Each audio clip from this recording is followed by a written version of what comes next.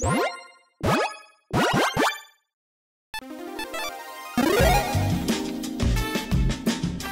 and welcome to the Commander's Quarters. I'm your host Mitch, glad to have you here. Here at the Commander's Quarters, we're all about Commander on a budget. Today's episode is going to be a $50 deck tech. When I say $50, I mean that is an overall deck cost. Both shipping and commanders that are $10 or less are going to be included in that cost, but basic lands will not be.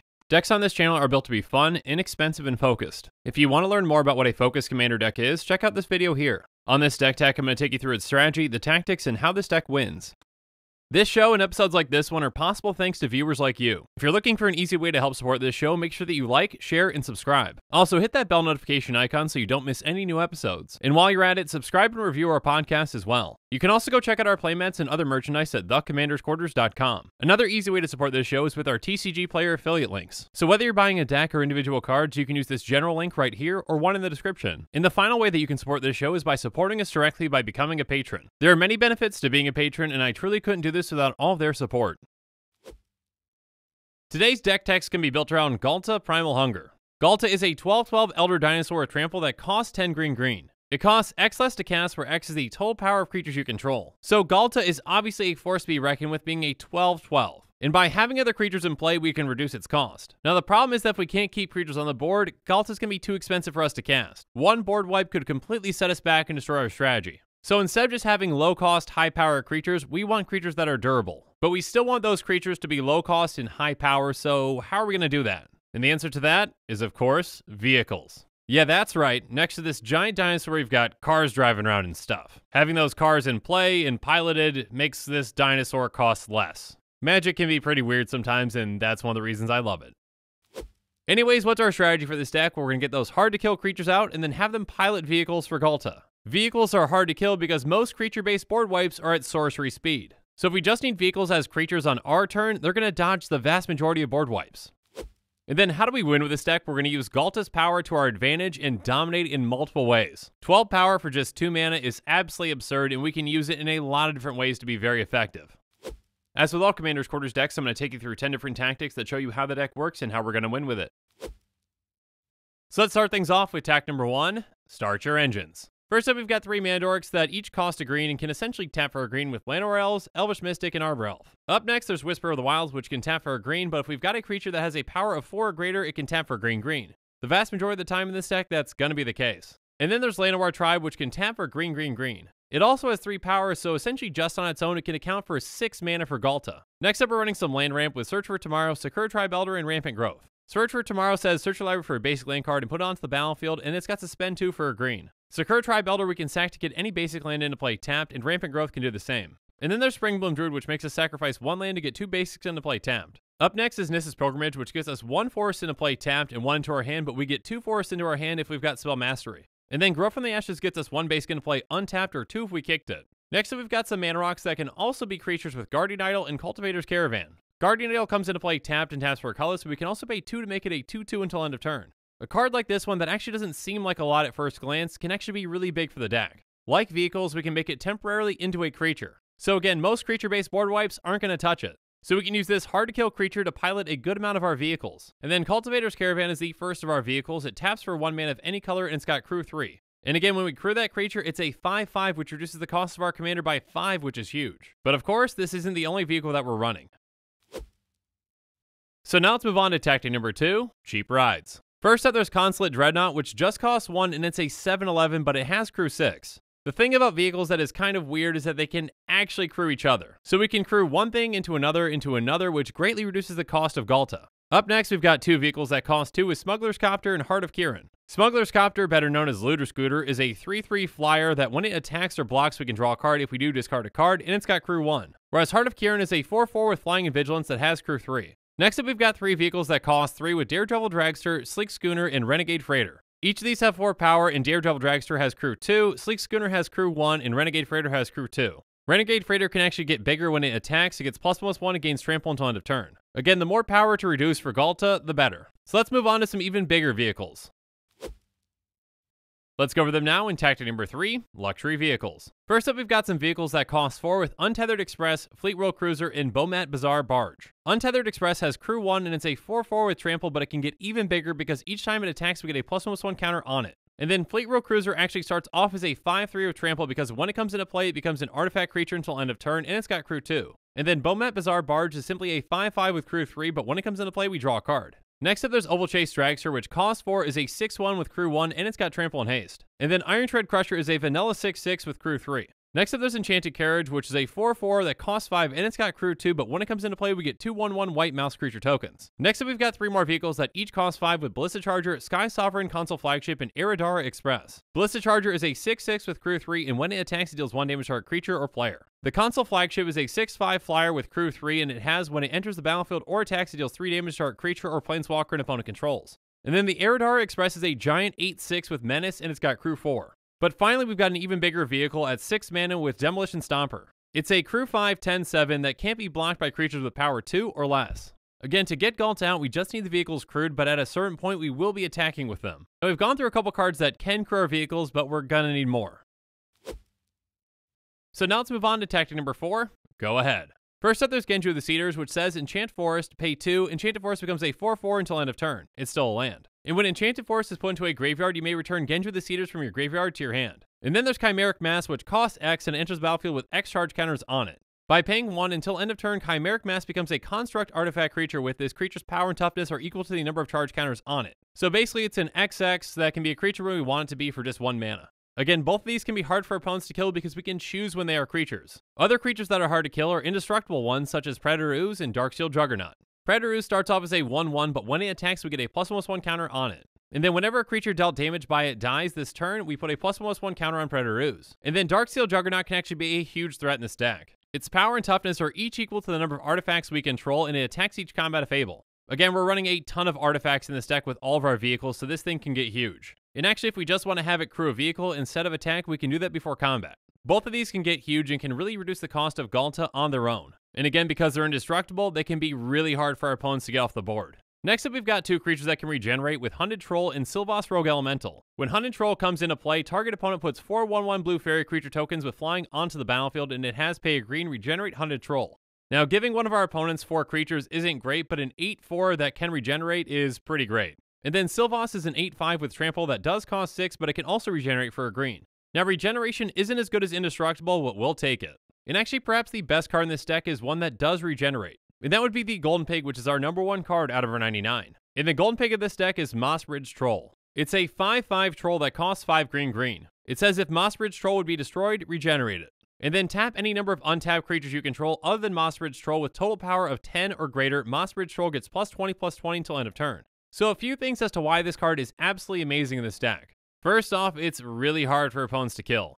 Yes, regeneration is not as good as indestructibility, but when it's free, it's pretty close. A 5/5 for 7 is not great at all, but a 25/25 for 7 is absurd. With this deck, it's very easy for us to tap a total of 10 power to make this into a 25/25. That's more than twice as big as Ghalta. With this in play, essentially Ghalta will never cost more than green. And since it can have more power than Ghalta, it kind of just actually trumps Ghalta in certain situations. There are a lot of cards in this deck that actually benefit us based on the creature's power, and this really benefits us to say the least. Now, we'll get to those cards later, but there are many reasons that this is the Golden Pig of the deck. But we've still got a few more hard-to-kill creatures to go over. So let's go over them now in tactic number 5, Make My Day. First up, there's Phytotitan, which is a 7/2, and when it dies, we return to the battlefield tapped under its owner's control at the beginning of their next upkeep. So essentially, this thing is extremely hard to get rid of, and it pretty much permanently reduces the cost of our commander by 7. Next up, there's Malware Colossus, which is a 10/10 that costs 11, but most of the time, it's going to be free to cast. It costs X less to cast, where X is the total converted mana cost of non-creature artifacts we control.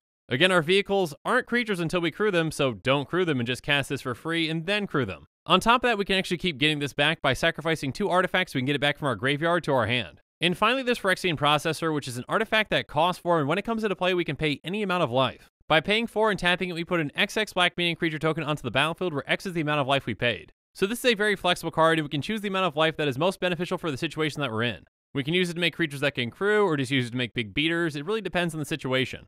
But even though most of our creatures are pretty hard to kill, we still need some ways to protect our board.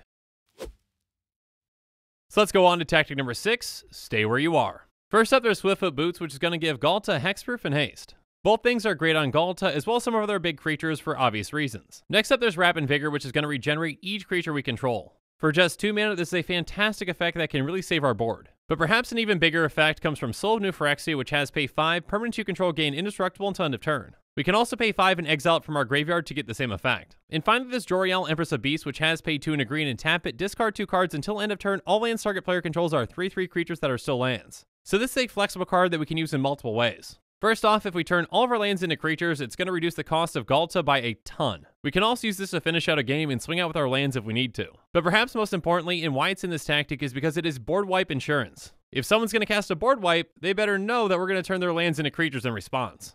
So basically, they're just going to be blowing up all their lands, and most players aren't willing to do that. Now, outside of protecting our own things, we need ways to deal with our opponent's things too. So now let's move on to tactic number 7, out with you. First up, we've got Reclamation Sage, which when it comes into play, we destroy target artifact or enchantment. And then there's Thrashing Brontodon, which can do the same if we pay 1 and sacrifice it. Finally, there's Wickerbow Elder, which comes into play with 1/1/1 counter on it, and by paying a green to remove it, we destroy target artifact or enchantment. But how do we actually get to all these great cards that we've already talked about? Let's find out in tactic number 8, Powerful Draw. First up, there's Harmonize, which is going to draw us 3 cards for 4 mana. And then we've got Mouth to Feed, which can help us out in multiple ways. First off, Mouth says create a 3/3 green hippo creature token, so that hippo can crew vehicles as well as reduce Ghalta's cost. And then Feed says draw a card for each creature you control with power 3 or greater. Again, we're going to have a ton of creatures on the field, so this can be huge. And then Shamanic Revelation just straight up draws us a card for each creature we control, and it's got Ferocious. You gain 4 life for each creature you control with power 4 or greater. So this is going to draw us a ton of cards and gain us a lot of life. But some even bigger draw spells for this deck are the ones that focus on one creature's power. Life's Legacy says, as additional cost to cast it, sacrifice a creature, draw cards equal to the sacrificed creature's power. Although it might be counterintuitive, sacrificing Ghalta isn't really that big of a deal for us. As long as we're set up properly, most of the time Ghalta's just going to cost us green to cast no matter how many times it dies. So sacrificing it to draw 12 cards is pretty huge. Momentous Fall does the exact same thing, but it's at instant speed, and it's going to gain us life equal to the creature's toughness. And then Soul's Majesty actually doesn't require us to sacrifice a creature, but we do have to target one. Now these 3 are great draw spells, but they can be somewhat risky because we have to choose a creature, and if that creature's dealt with, we're in trouble. Most of the time though, we're going to be fine and this isn't an issue. But some even better draw spells come from ones that don't make us choose a creature. Garruk Primal Hunter has 3 loyalty abilities, but we're really just going to focus on the one that is -3. It says draw cards equal to the greatest power among creatures you control. Garruk's going to die, but that's fine. Again, drawing 12 cards for 5 mana is huge. And then Return of the Wild Speaker is actually a fantastic draw spell or finisher. It's an instant that says choose one, draw cards equal to the greatest power among non-human creatures you control, or non-human creatures you control get +3/+3 until end of turn. And finally, there's Rishkar's Expertise, which says draw cards equal to the greatest power among creatures you control. You may cast a card with converted mana cost 5 or less from your hand without paying its mana cost. So for 6 mana, again, drawing 12 cards and then casting a card for free is huge. But sometimes instead of drawing cards, we need to get certain cards back. So now let's move on to tactic number 9, Restoration. First up, there's Once in Future, which is going to get us 2 cards back to our hand at instant speed. And then there's Creeping Renaissance, which says choose a permanent type, return all cards of the chosen type from your graveyard to your hand, and we can flash it back for 5 green. Again, we're running a ton of permanents in this deck, so either getting back creatures or artifacts can be huge for us depending on the situation that we're in. Now, all this is great, but how do we actually finish our opponents off? You know, outside of just smacking them with a 12/12 trampling commander that can be really hard to get rid of and we can recast for just green pretty much all the time. Anyways, let's find out those other ways in tactic number 10, Hit and Run. First up, there's Sylvan Awakening, which says until your next turn, all lands you control become 2/2 elemental creatures with reach, indestructible, and haste. They're still lands. So this can be a finisher, but can also just be a great way to pilot a ton of vehicles at once if we need to. And then there's Overwhelming Stampede, which says until end of turn, creatures you control gain trample and get +X/+X, where X is the greatest power among creatures you control. So again, if Ghalta's out, that's going to be +12/+12, but if Mossbridge Troll is out and pumped, it's going to be +25/+25. You can see how this can get out of hand very quickly, and we can easily win from there. And then Dragon Throne of Tarkir is essentially a repeatable version of Overwhelming Stampede. It has pay 2 and tap it, other creatures you control gain trample and get +X/+X until end of turn, where X is this creature's power. Next up, there's Feed the Pack, which says at the beginning of your end step, you may sacrifice a non-token creature. If you do, put X 2/2 green wolf creature tokens onto the battlefield, where X is the sacrificed creature's toughness. So basically, sack Ghalta and make 12 2/2s with a total power of 24. Then recast Ghalta for green next turn and do the same thing. Maybe throw in an Overwhelming Stampede and everyone has fun. And then there's Death's Presence, which says whenever a creature you control dies, put X+1/+1 counters on target creature you control, where X is the power of the creature that died. So say Ghalta happens to die by either our opponent's hand or our own, we can put 12+1/+1 counters on another one of our creatures. That can even be a vehicle if it's crewed. Anyways, then we have an even bigger creature that reduces Ghalta's cost by 12. Commander Tax is basically meaningless as long as we can keep moving those counters around. And obviously, if something else big dies, we can put those counters on Ghalta and potentially make it a one-shot kill. But another way to make it an easy one-shot kill is Fire Shrieker. Fire Shrieker simply says, equip creature as double strike. So Ghalta, a 12/12, swinging for double strike would be 24 damage, which is yes, over 21. This deck is very resilient, and there are plenty of ways that we can kill our opponents. But now that we've gone through the spells in this deck, let's go on to the mana base. First up, we're going to be running 3 cycling lands with Tranquil Thicket, Slippery Karst, and Desert the Indomitable. Next up, we're running 2 lands that can ramp us with Myriad Landscape and Blighted Woodland. And then there's Mosswort Bridge, which has Hideaway, and we can pay a green and tap it to play the exiled card without paying its mana cost if creatures we control have total power of 10 or greater. Next up, there's Rogue's Passage, which we can pay 4 and tap to make target creature unblockable this turn. And then there's Mistress Factory, which we can pay 1 to make it a 2/2 until the end of the turn, so this can help with crewing. And then there's Treetop Village, Mobilized District, and Dread Sanctuary, which can also turn into creatures so they can help us with crewing. The rest of our mana base is going to be very simple with 25 forests. And now that we've gone through every single card in this deck, let's do a quick price check. A quick reminder that our deck costs are calculated using TCGplayer optimization, optimizing with even heavily played and damaged cards because those cards need a home too. The average Ghalta Primal Hunger EDH Rec deck is going to set you back $258.28. Our deck is going to be much more affordable, coming in at $49.83. Again, the price of this deck is the price that I got for it on the day that I'm recording. If you want to see a breakdown of this deck's cost, check out the link in the description. Keep in mind that prices can and will fluctuate and change over time. But with these deck costs, I want to be as transparent as I possibly can. Again, Commander's Quarters decks are built to be tuned and focused within their budget, but there are always ways that we can improve on them. So let's go through some reasonable upgrades now to see what some of those ways just might be. First up, let's add in Reliquary Tower by taking out a forest. Next up, let's add in Temur Sabertooth by taking out Metalwork Colossus. And then let's add in Spearbreaker Behemoth by taking out Rapid Vigor. Next up, let's add in Pathbreaker Ibex by taking out Dragon Throne of Tarkir. And then let's add in Beastmaster Ascension by taking out Feed the Pack. Finally, let's add in Greater Good by taking out Soul's Majesty. And now it's my turn to hear from you. So in the comments below, let me know what you think about this deck and what you think about the Commander in general. And make sure you're following us on social media for more updates and sneak peeks on future episodes. Again, a huge thank you to my patrons who help make this show possible. I truly couldn't do any of this without your support. If you want to support this channel directly, consider becoming a patron. There are many benefits to being a patron, including being able to vote on future commanders for deck techs. There are even tiers where you get your own personalized deck tech dedicated to you. You can check out all the Patreon tiers and rewards at patreon.com/commandersquarters. If you haven't already, make sure that you like and subscribe to the channel. Here at the Commander's Quarters, we're all about budget Commander. So while you're at it, go ahead and check out some of our other types of episodes. And with that, I'm out of here. Thanks again and have a good one.